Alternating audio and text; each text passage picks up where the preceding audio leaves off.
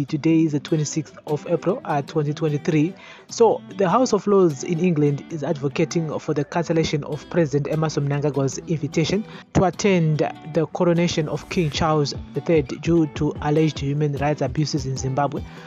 President Mnangagwa has accepted the invitation and sees it as a positive step towards improving relations between Zimbabwe and the United Kingdom.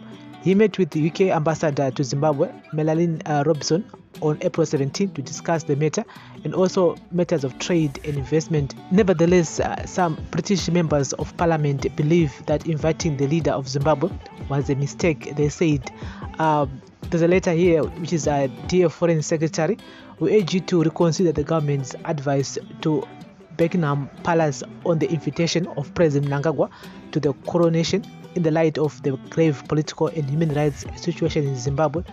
To summarize, political violence and human rights abuses are widespread, with opposition members of parliament and party members harassed, beaten, imprisoned, and murdered. Corruption is rife, extending to the highest levels of government, destroying the economy and impoverishing the Zimbabwe people and the judiciary. The Zimbabwe Electoral Commission and all institutions of the state have been suborned to the ruling party. The main opposition party leader, Nelson Chamisa, is habitually denied permission to hold rallies, and his political activities are frequently disrupted by violent ZANU-PF supporters and the police force. The Zimbabwe Electoral Commission appointees are overwhelming ZANU-PF supporters, including the sons and daughters of key ZANU-PF party officials. It is more than 300 days since Citizens Coalition for Change CCC Deputy Chairperson Job Sikala MP was detained after providing legal representation to the family of murdered opposition campaigner Mo Blessing Ali. Since then, he has been held without trial in Chikurubi maximum security prison and denied his constitutional right to bail. In response to Mr. Sikala's detention, the Inter-Parliamentary Union said on October 22, 2022 that it fails to understand how his detention in a maximum security prison and is alarmed by allegations that Mr. Sikala is being held in inhumane conditions. In 2020, opposition MP Joanna Mamombe and supporters Cecilia Chimbiri and Natsai Maroa were detained by police for taking part in a protest and subsequently abducted from Harare Central Police Station, tortured, sexually assaulted, and dumped by a roadside. On June 10, 2020, 5 special procedures experts of the UN Human Rights Council issued a statement calling on the Zimbabwean authorities to urgently prosecute and punish the perpetrators of this outrageous crime and to immediately enforce a policy of zero tolerance for abductions and torture throughout the country. Instead of the arrest of the perpetrators, the 3 victims were charged with publishing a false statement prejudicial to the state for daring to report the crime. 3 years on, Joanna and Cecilia continued to face state-sponsored harassment through the courts. Their colleague Natsai Maroa managed to escape from the country and gain sanctuary in Norway. On November 27, 2022, a CCC rally was attacked in Kwekwe. Boneni Ngobe, a 30-year-old CCC supporter, was killed and at least 17 others were seriously injured. Speaking at a ZANU-PF rally in Imbizo Stadium in Kwekwe the previous day, Zimbabwe's Vice President Konstantino Chiwenga told the crowd that ZANU-PF would crush the CCC party like lice.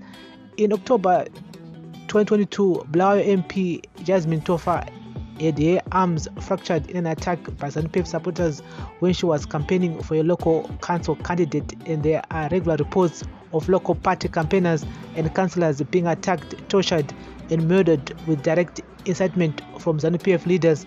This month, on April 6th, Amnesty International shared a statement on the conviction of opposition party spokesperson Fadzai Mahere, saying the conviction of Fadzai Mahere on April 5, 2023 is a travesty of justice, as it is based on a law that is no longer exists in Zimbabwe and applied to silence dissent. The legal provision that was used to convict Mahere was declared void by the Constitutional Court in 2014. The High Court confirmed this in another case in 2021. The Magistrate Court in this case should have taken note of the decisions of the upper courts and acquitted Mahere.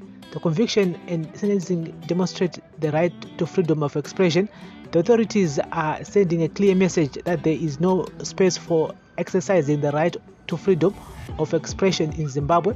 A chilling recent development in the issuing of direct threats through the Twitter account of the President's Office of Communication. The prominent human rights and pro-democracy advocate Makomborero Aruzivishe had a menacing tweet directing at him following his attendance at a House of Lords debate in January. Then again, just 2 weeks ago, when he spoke out about corruption, a further threat was tweeted. Do you remember when we sent a team to abduct you and we were begging for your life with agents in your location? Both came from the account of George Charamba, Deputy Chief Secretary Presidential Communications in the Office of the President of Zimbabwe. As President of the Zimbabwe National Students Union, ZINASU, Makomborero Aruzivishe was the target of continuous intimidation and prosecutorial harassment, which include 37 arrests and detention without trial of 11 months. 2023 is already proving to be a year of heightening tension due to planned elections in July. Independent sources, including Amnesty International, Human Rights Watch, and Reporters Without Borders, are recording rising levels of political repression, arbitrary and political motivated arrest of elected opposition party members, and intimidation of the press. At the same time, the recommendations of the Commission of Inquiry, led by former South African President Kgalema Motlanthe, which was established to investigate widespread violence in the aftermath of the August 2018 elections, have still not been implemented. The coronation invitation will inevitably be used by President Mnangagwa as acceptance by the UK of publicly evidenced political violence and repression in the run-up to the forthcoming election, and will be deeply demoralizing to ordinary Zimbabweans in their struggle for democracy. We therefore urge the government to withdraw President Mnangagwa's invitation until Job Sikala MP and other political prisoners are granted their constitutional right to bail and concrete actions are taken to address human rights abuses and guarantee free and fair elections. So guys, that's the latest here. It's coming from British MPs and advocating cancellation of Mnangagwa's invitation to King Charles III coronation, which is happening in May. And kasowa kuti aiwa Mnangagwa ngawagari kuZimbabwe asikwada kuno. Reason why is because of human rights abuses in Zimbabwe and the current situation irimo. I mean, wata nyaya dzakasiyana siyana, nyaya ya Job Sikala and nyaya zvakare yana Joana Mamombe netsai Chembiri Sisileya Marowa vakaabductwa makore aya, and munoziva nyaya yacho kuti nanhasi ichiri kucourt. And at the same time they talked also about nyaya yaBoneni Ncube akashaya last year.